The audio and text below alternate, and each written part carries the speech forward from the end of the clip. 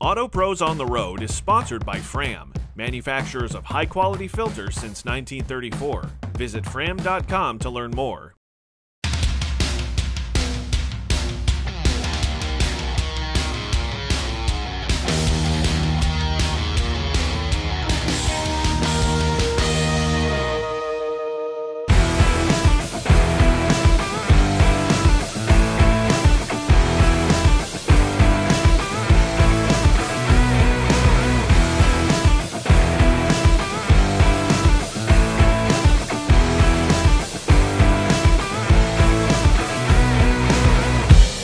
Joe, Drew. Auto Pros on the Road, how are you? Good. Pleased Josh, to meet you. nice to meet you. Pleased to meet you. Thanks for having us out here today No problem, and be able to take a look at your shop. No problem.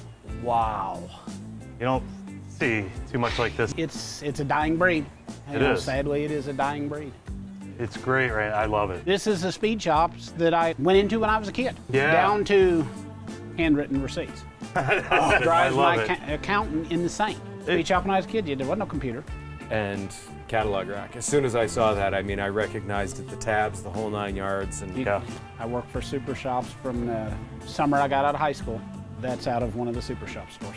That's great. wow. You just don't see a lot of them using it anymore. You know, that's a Mr. Gasket catalog rack, but that was this industry standard back then. And my cash drawer came out of the one here in town. I learned how to do this by working for Super Shops. Yeah. You know, I had the opportunity to start my own place and leave about 6-8 months before they went belly up. It was the best decision I ever made. I'd worked there for a long time. They'd moved me all over the country. I'd managed several stores. I'm not from Louisville originally, but I grew up here. The Louisville Super Shop store was a really good store. And I was based in Indianapolis, and the longtime manager quit, Okay. and they moved me back to take over the store because busier store you were in, Better you did. better you did. Absolutely, You know, the yeah, Louisville yeah. store was always a top 5 store. You know, Yeah. the Indy store was usually a 10 to 15 store, so it was there wasn't a lot of step ups from where I Yeah. was at, but it was a step up, and it was coming home. When I opened diagonally across the street from Super Shops. Oh, that's great. They were the biggest retailer of all this stuff Yep. in the entire world. And I opened across the street from him. And he's like, we're gonna crush you, we're gonna this, we're gonna that. And I was part of the Super Shops steamroller for years. And I was like, I hope you don't do that. I was like, I wanna be the little moray swimming beside the big shark. The store down the street stocked every double pumper that Holly made. Every performer intake that Edelbrock offered. Cams for every domestic V8 engine. Well, we'd have 30 double pumper carburetors in stock. You had no chrome dual line. And I was like, I'm gonna sell dual lines. I'm gonna do what Super Shops can't do well. I wanna swim along beside you. And you know, he's like, we're gonna crush you, we're gonna crush you. Well then, 6-8 months later, down the drain they went. Wow. And made a cold call on me a couple years later. How about you crushing me? I was like, it seems like I would have still ended up with a job. Yeah. But it's just, you know, starting my own business, it was a dream. You know, I always wanted my own speed shop. The customers have become more than customers. They've become buddies and friends, and very, very good friends. And when people walk through my door, no matter what they do on the other side of that door, when they come in here, they're just car guys. And the dynamic is really cool because you see these guys that would never speak to each other, never interact, till they're here. You got the Mopar guys talking with the Ford guys. Well, You the got- picture's on the Jeez. wall. You know, it's customers' cars. A lot of the cars were mine, but you know, it's customers' cars, and you know, and guys come in, and you know, it's a tavern without a beer tap. I get enough trouble without drinking. So, you know, I'm not, Speaking of car guys, we'd like a tour. sure. Absolutely. Obviously, we have parts. I was about to say, just Yeah, seeing this, parts, I mean, stuff. it is amazing. Yes. I'm very heavy into the AN fittings. You know, every car has to have AN fittings nowadays. Yep. And I'm really proud of our AN fitting selection that we keep. You really have to have something dumb that we can't plummet. Started out of everything was red and blue, and then black came onto the market, and it's like, oh my God, now I gotta have twice this stuff. But you know, we sell a ton of that stuff. But we can kind of roll through this way. Sounds good. Our passion for protecting vehicles started in 1934, and we've been pushing the limits of performance ever since. We innovate with the times and have the right filters to fit your needs. Fram for the road ahead. This is our engine room.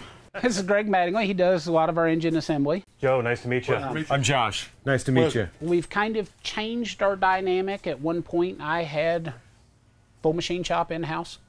I had really old equipment. It's just not cost effective to do it with old equipment. Makes sense. Yeah. I got into a bind with a fellow in from out of town for the Street Rod Nationals. He blew his motor up on his way here from Phoenix, had to get back to Phoenix, and I called a buddy of mine that I knew had a brand new machining center.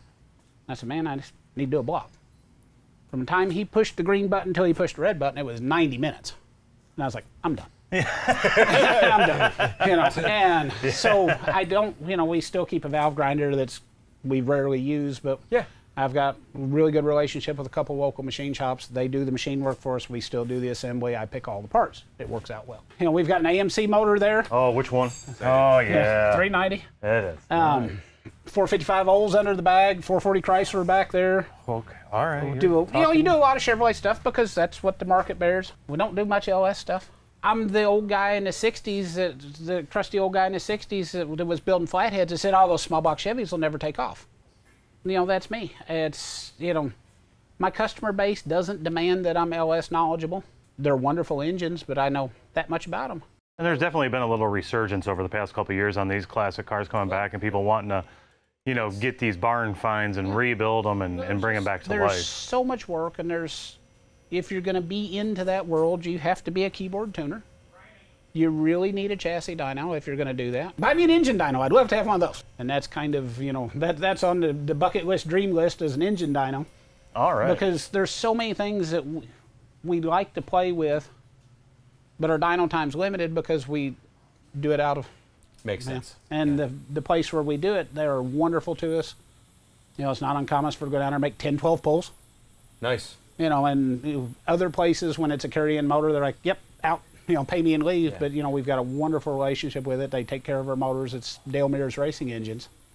And they take care of our engines that we drag down there to dyno like they built them themselves in the house. That's great. Yeah, that's good. It's a really neat deal. All right. Engine room. This is kind of the teardown area for the engine room, as you can tell. Oh, yeah.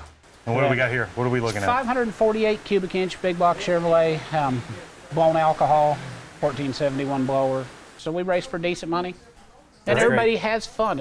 I raced pro mod cars. I raced alcohol funny car for several years. It's just fun racing with fast cars. That's great. It's such a great community. Yeah. Another Ford. That's a customer's motor. He got a little greedy on his tune-up. It's a Vortex Supercharged 363. Makes good power. Made almost 1,000 at the wheels. Wow. There's my latest boo-boo. Whoa. It's impressive damage even by my standards. Wow. We pushed the gasket, got into the water jacket. Wow. Burnt into the port on both sides. Wow. And that's blown alcohol stuff. Yeah. But this was a new one for me. Burnt through into the top. Whoa. So I lit it up under the valve cover too. So that was new for me. I'd torch the head pretty good, but I burnt up 4 rocker arms. That's literally. Yeah. Yeah, that's the end of the race. But this is an AMC Rebel. Yes, it is. It is going to be kind of a mild pro touring build. The AMC motor on the stand in there is for it. Okay. Going to be a neat piece. Yeah. It's cross ram, two fast, easy fuel injectors on it. Going to end up with vintage air, modern wiring, so forth, but very traditional looking. Was it an original V8 car, or did you have to? It was original V8 car. No, it was original V8 car. Yep. The Chevelle, the '66 Chevelle on the lift, it's obviously in for a little minor redo. Yeah, I was about to say. So we've got the whole front of the frame cut off. What are we doing there? We're doing struts. We're gonna put a strut front end on it. Okay. It's a pro street car. It's 496, 871 blower, was carbureted. We're going to put an Enderley injector on it. We're going to go E85. I think we build as nice of a mild steel car as anybody you're going to get to. The 65 Chevelle, kind of a pretty typical of the project stuff we get into. Did an engine for it, little aluminum headed small block, hydraulic roller, vintage air. It's going to end up with a cold case radiator and fans. It's got a Dakota digital VHX with the... Oh, yeah. Yeah. We did all the suspension. It's got tubular control arms, top and bottom, front and back. Did a gear and a posi. Basically, all of the mechanical in the car will be new and different Great. And a neat looking car. You know, Yeah. it's got a modern retro wheel on it, fairly big, but not obnoxious. You know, just gonna be a neat car when it's done. Absolutely. The Oldsmobile, same kind of deal. This one, first one of those we've dealt with. You know, if you're familiar, it replaced the TKOs. The TKOs are such a bad retrofit. You know, into an early A-body car like this, you've got to cut the entire tunnel out of them, raise it about 2 to 3 inches. And they're supposed to fit significantly better, so we will see. Getting a Moser 12 bolt. Nice. Bunch of, you know, just bunch of stuff. Yeah. You know, but the big It's fun deal is, you know, automatic stick. This is kind of the back room. Oh, more toys. More toys. Yeah. Lots of toys. Somebody here has a Corvette problem. I don't know. It wouldn't be you, would it? Nah, I'm down to 6. None of them are particularly valuable, though. You know, like my buddies give me a hard time, and they're, you know, I've got a 64, so that's a reason. And as far as mid-years go, it's not real nice. It's cool, Right. but you know, it's a put-together car, and it's. Do you enjoy it? Oh, I love it. There you go. That's You all know, that it's matters. it's That's radius it. wheel wells, got slots on it. You know, it's small block stick car. You know, had it not been raining, I'd have probably drove it today. Nice. But the rest of them, I've got C3s, I've got a C4, I've got a C5, and I've got one buddy that really was thrashing me about having all these Corvettes, and he's got a beautiful 70 Super Sport Chevelle. Their Chevelle costs about the same as all 6 of my Corvettes. I was like, I'd rather have 6 Corvettes than 1 Chevelle. Yeah. You know, I've had a bunch of those. But the Volare, that is going to be a neat car. That is a Volare Super Coupe. It's actually going to end up semi-pro touring. We've got 12-inch wheelwoods, do a lot of wheelwood brakes on almost everything. Yeah. Back there, a couple of our race cars. The car on top, the Trans Am, was my first real race car. Wow. I've owned this car 4 times. It's like an old pair of Chucks. You know, it's just, it's a good car. You know, it evolved from when I had it the first time, I had a blown small block in it to a blown big block. It's got an injected big block in it now, just bracket car. It's a wonderfully good bracket car. The Buick is kind of a neat piece. That belongs to Mitch. It's got a 505 cubic inch big block Chevrolet in it. We sprayed a little bit. Run index class stuff with it, a little bit of non-delay bracket stuff. Car, you know, of course, we 8th mile race only, run 6.0s on the motor. Wow. We spray it and run the 570 index class. And it's a fun car. It's a ladder bar car, so it does big dumb wheelies. Our passion for protecting vehicles started in 1934, and we've been pushing the limits of performance ever since. We innovate with the times and have the right filters to fit your needs. Fram for the road ahead. So Drew, I definitely want to thank you for allowing us to come in and pick your brain a little bit and take a look around. And again, the idea of our show on Auto Pros on the Road was I'm looking for unique. I'm looking for different. You know, I don't travel all the way from Akron just to look for boring and mundane. We're looking for the things that you just don't find in the automotive world anymore. And a shop like this, not a lot of these exist anymore. Unfortunately not. I mean, it's just it's a dying breed, and it's a shame. The independent speed shops, you know, they're just going away, and I'm very fortunate that my customers are very good to me, and, you know, they enjoy coming down. They understand how important it is to have a Drew in their town. And I've got folks that live in other parts of the country that they don't have a street and strip there. And, you know, the mail order and Amazon and all that is great. Till you need something on Saturday afternoon so you can go to the racetrack or so you can go to the rod run. You know, when you need that bowl gasket, that because they didn't support their street and strip, he's no longer there. Yeah. And now they're stuck waiting several days to get their part. Yeah. And, you know, I'm just blessed to be able to do something I love and to continue this. And again, like you were saying, you know, it's one thing to mail order a part, but it's another thing when you need it right now, you know where to get it. And again, when it's racing, it's not exactly the easiest thing to find sometimes, so you've got to go to a speed shop to get that. And you're also involved in racing too. So I mean, you're racing your own thing. So you got the business, but you're also racing as well. Tell me a little bit about your Well, racing. I've drag raced the majority of my life. You know, like everybody else, I started out with my high school car. And Which you know, was a 68 Dodge Charger was my very first car. I love you. I'd like to say I'm not super sentimental and geeky about saving stuff, but then I kind of look around and think, man, I am. I have my first time slip, and it was a blazing 1077 in the 8th. And when I was in high school, it was the 3rd fastest car in the parking lot.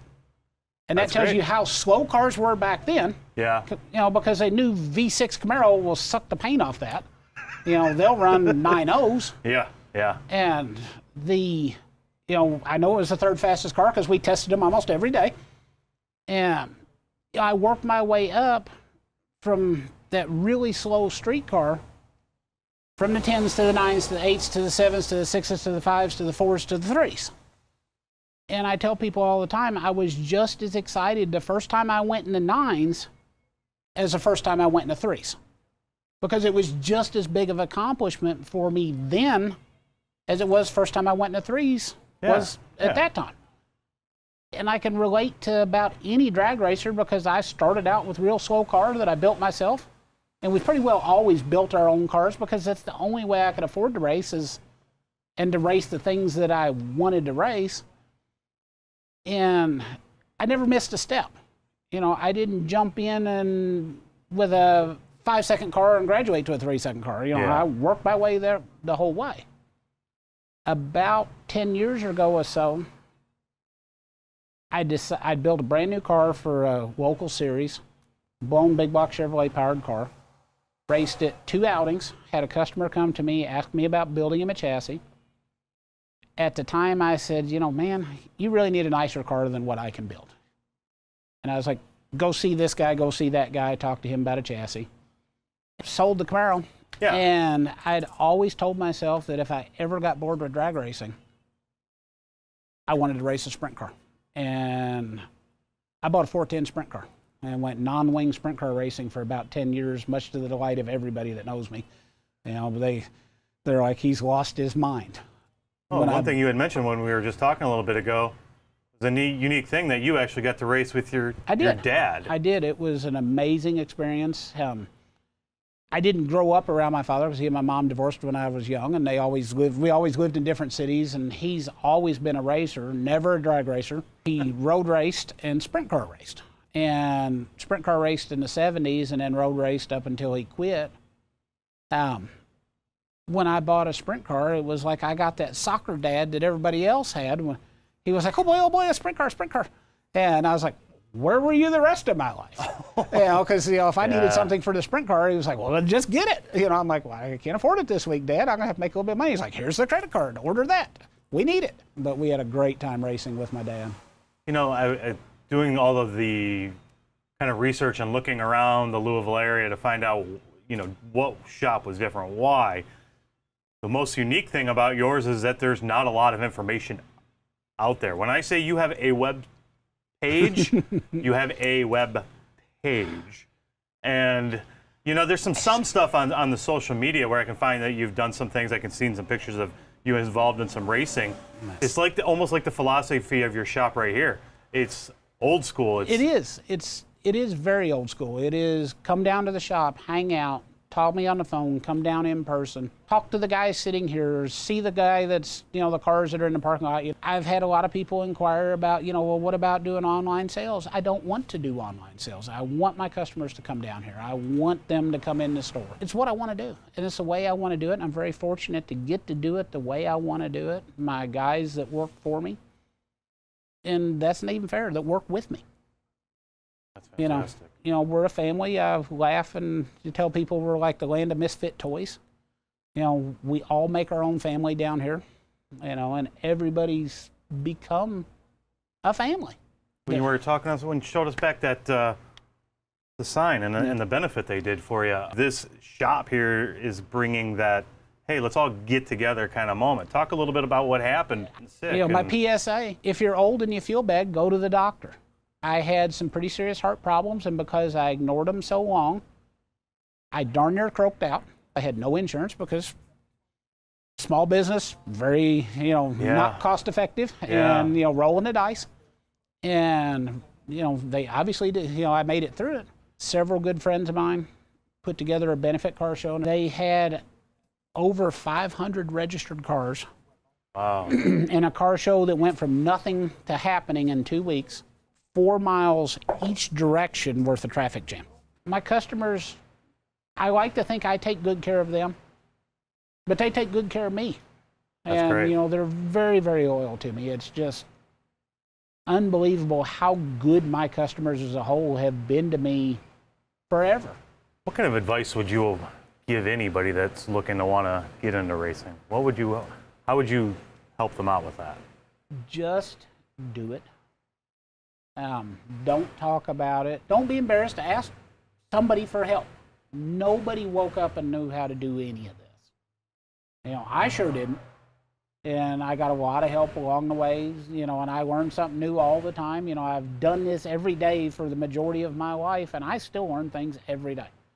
But if you want to race, or you want to play with cars, you want to build cars, don't be scared to try it. Get out there, get in the garage, go to the racetrack. If you want something, try to do it. Good point. Last thing I want to ask you, and finish the statement for me. My life without cars would be what? Oh, God. Non-existent. I mean, just non-existent. I am as much car guy as you could possibly get. Great. Drew, I wanted to thank you very much for taking the time to have you guys here. To show us around, take us around, and I know Josh was wanting to talk to some of the people in the back and get some more of their side of what it takes to build some of these cars. And again, I really appreciate you letting us come in and look around. And I've had a great time here, so thanks again. Cool. Well, I'm glad to have you guys. Thanks a lot. Thanks, y'all. Our passion for protecting vehicles started in 1934, and we've been pushing the limits of performance ever since. We innovate with the times and have the right filters to fit your needs. Fram for the road ahead. So I was told that you are the guy to talk to back here because you may have some stories. About. Well, it depends on what story you're talking about. See, I figured I'd put you on the spot already. So, I mean, how did you come to work here at Street and Strap?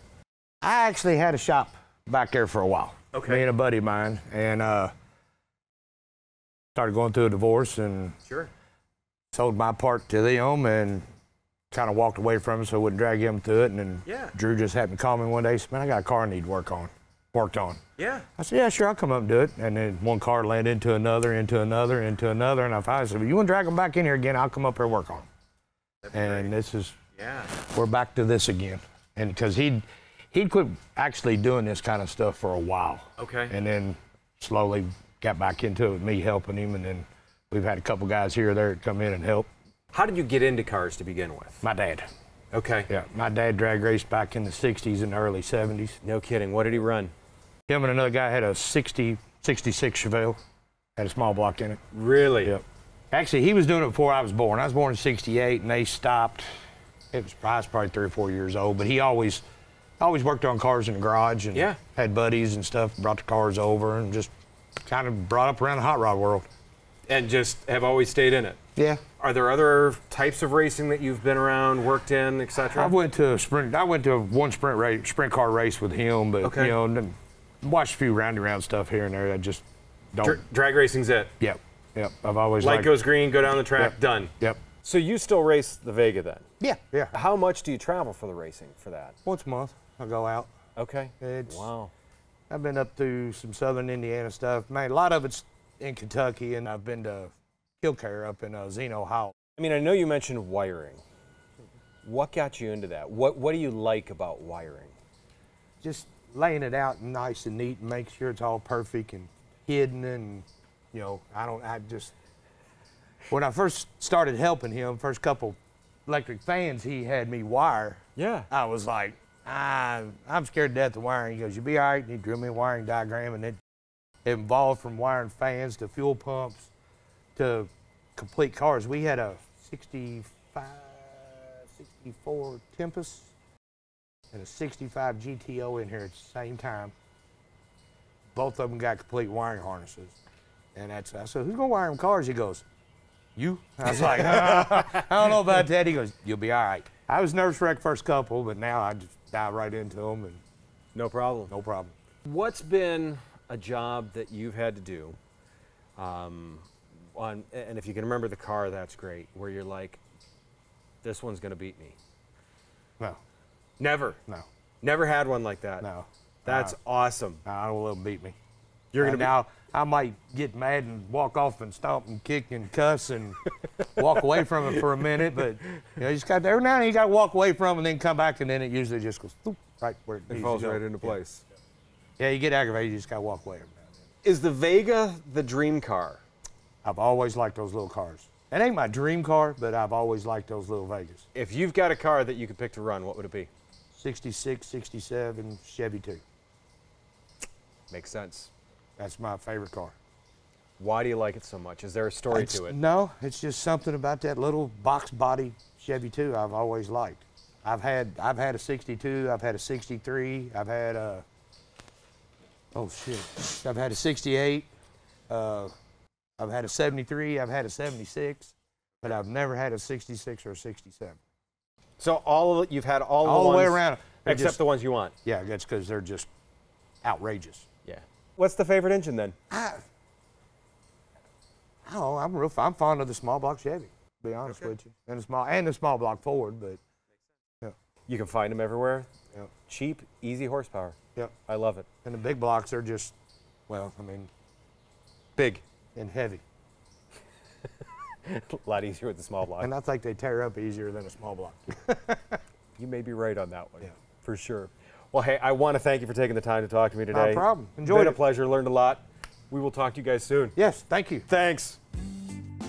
Well, Drew, I wanted to thank you for letting us stop by today and really get to see a little bit of your shop and what you do here. And it was Yeah, I really appreciate it. I mean, especially someone that kind of came and started in the performance industry, seeing what you've got here. I mean, it brings back two memories of my dad's street rods and going into speed shops when I was younger. And it, yeah, really brings back a lot of great memories. Yeah, it was a lot of fun, and it just brought back a lot of good memories. So Yes. thanks again, and wish you the best of luck. Thank Thanks. you. Thanks.